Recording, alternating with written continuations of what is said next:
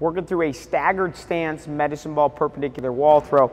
You'll see here staggered stance, back toes even with that front heel, dropping in just slightly. Same concepts. I want to really work to load this outside hip to throw off the wall. And you'll see if we think of concepts of rotation, that leg almost straightens as I work to throw, so I incorporate a little bit of hip action into this throw. So it looks like this. Load, throw, good. Load, throw, load, throw. Notice I'm pulling that hip back behind me as I throw the ball off the wall for the amount of repetitions you have.